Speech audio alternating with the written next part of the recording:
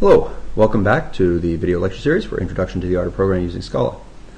In this chapter we've been looking at other types of collections. We've seen the buffer, the set, and the map, and we've looked at them each individually. I want to use this video to briefly start pulling those into our project. We have a number of places in our project where we've used lists primarily in a way that probably was not where the list was not the ideal solution. And so in particular, some places a buffer will be better, some places a map will be better. And so I want to go look in the project code and see where we can make those changes and make those changes at this point. So here we are in the main client. Actually, let's go ahead and let's go through and find things that where we don't have collections, and we can go ahead and close those out just so that I can more easily see everything that's up here. So let's start with the client main. We have a list view, we have a list view. Those are fine, they're storing things however they're supposed to. We have a frame, and at least on the surface everything looks good here. This really didn't involve any collections itself. The collections start being in the server, and they are all over the place. So for example, here we have semesters and users, which are both var lists, and hence they get colored red. Now we could have made them vals, except for the fact that down here we are adding things to them, and while technically I'm not adding things to users in this code, we know we're going to have an add user method at some point. We have to be able to add users to our system. The problem is that you can't add on to a val list, and it's hard to add things on. You actually also can't add into a val array either. But now we know of a different collection type that will work very well here. And so if we import collection.mutable, we can change these to be mutable buffers. Okay, and then instead of doing a cons equal, we'll do a plus equal down here, and we save that code, and this is now happy. Okay, now actually as I think about this more, the users, so semesters is just a sequence. Users could be a sequence, but let's go look at how we deal with users. And so you probably notice that when you're on something it gets highlighted down below, and you can even see it on the side. This is our one place where we're using users right now. And the main operation that we have here is we're doing a find to look for a user in this buffer. There's a faster way to do this. Find is order in. It's going to run through all of the users individually, and so for that reason that's really not quite the ideal way to create our users. It would actually be better to have our users be a map. And so I'm actually going to go with a mutable map.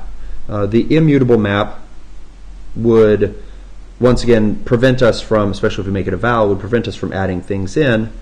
I would like for this to be a mutable map that goes from username to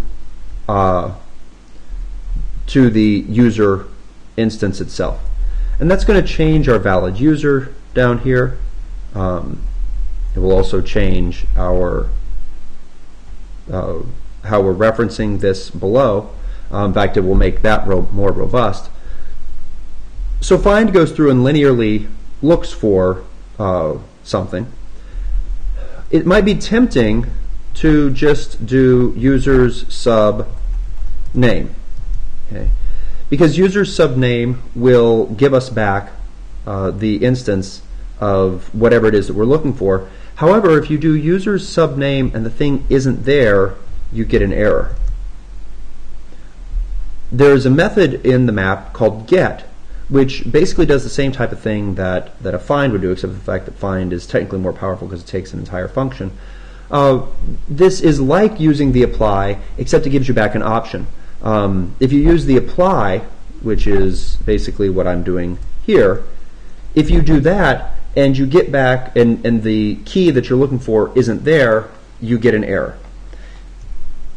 If we do get, instead of getting back just an instance itself, we get back an option of an instance, and that allows the rest of our code that we had written already for find to work nicely. And this will be faster because our map structures things and gives you fast lookups by whatever the key is. So this will be much more efficient.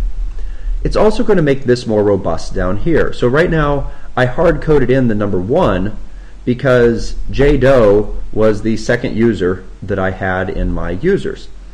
Well, obviously if I had changed anything up here, this stops being JDoe. By using the map, I now look things up instead of by their index, by the username. And now this will work fine and will always give us JDoe as long as there is a JDoe in the list. This would still be an error if that weren't there, and this will wind up being removed later on. What other collections do we have in here? Well, our server keeps track of a bunch of semesters. Our semester also has one of these var lists, and so I would really like basically all the var lists to be changed to mutable buffers.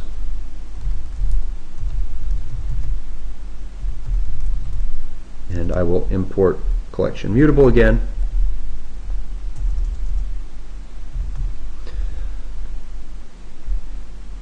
How are we going to add things into here?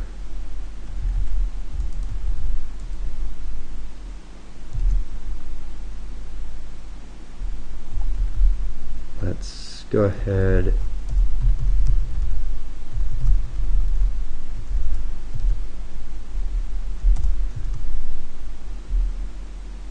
Okay, so because it's a val and not a var, it will always be equal to either this mutable buffer or the one that's passed in if a value is provided, but we can alter that mutable buffer by appending stuff to it. In fact, this is one thing that I kind of like about using the buffer.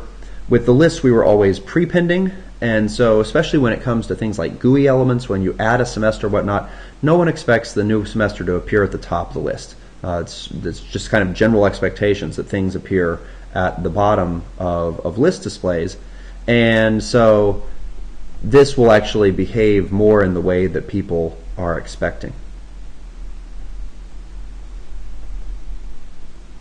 Our course also has some var lists inside of it, and so I want to do the same thing here as well. It's worth actually discussing for a second how good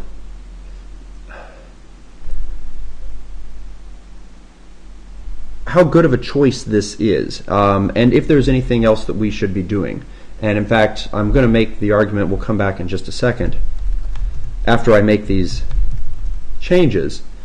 I will wind up making an argument that says that we need to be a little bit more careful with the mutable buffer.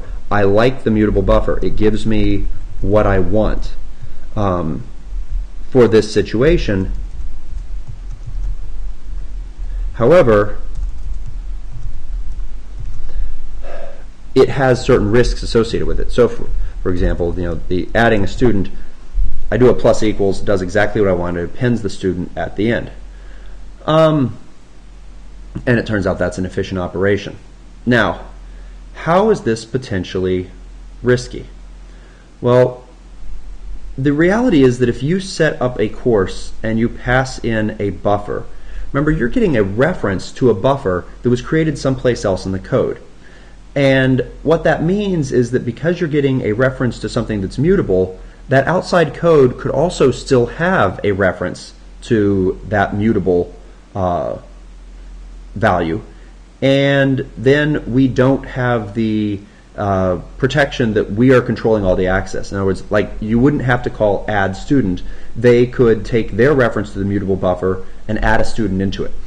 And that is something that we definitely want to prevent in our object orientation. We don't want people to have access to our private members. I mean, we made this private for a reason.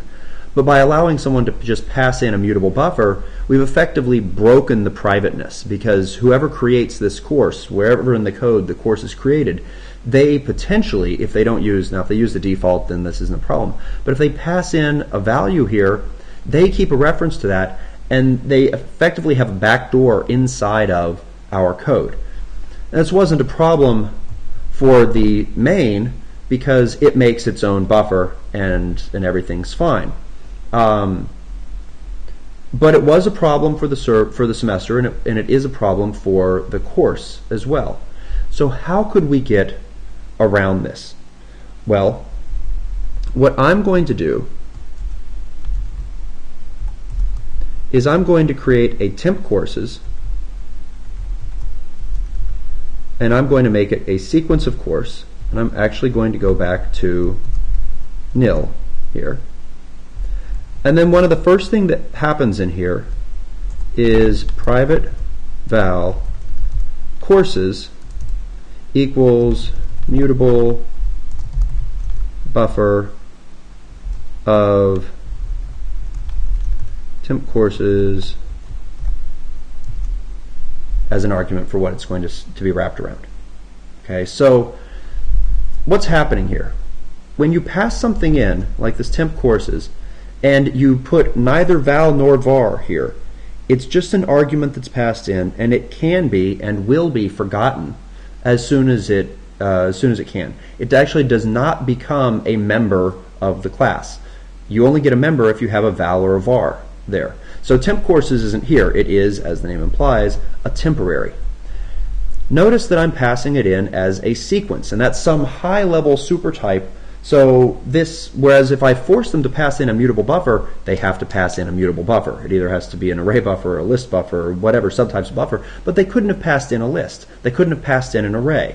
And quite honestly, I should allow them to pass in things like lists and arrays. Those are quite fine. I don't care what type of sequence it is that they're giving me. But once I get that sequence, I don't want to remember their sequence, especially if their sequence happens to be mutable. I definitely don't want to remember their sequence.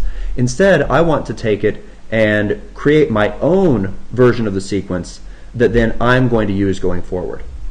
So let's go ahead and let's make these types of changes in courses as well. Except this will be students and instructors.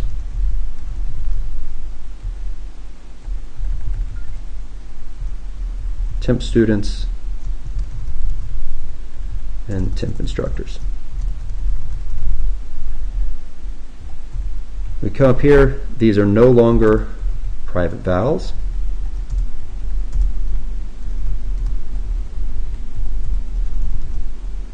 And I'm no longer going to make them mutable buffers. I am just going to make them sequences.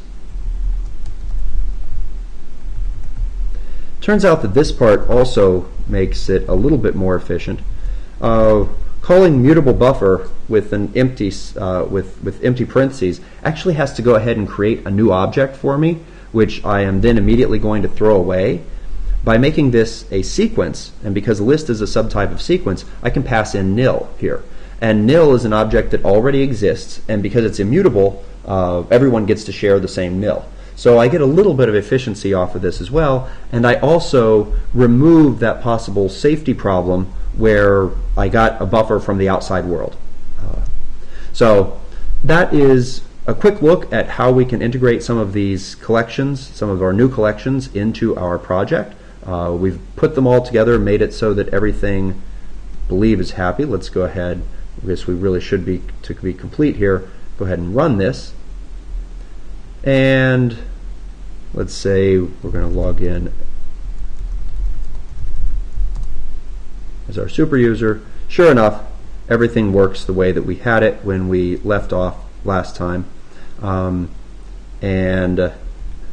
is one thing that is we forgot to do last time. I'll leave a to-do there because we're not actually swapping the panels, but we won't fix that in this video. We'll come back and play with that probably in a future chapter after probably sometime in the next chapter when we start adding some more functionality and we want to have the ability to do multi-threading.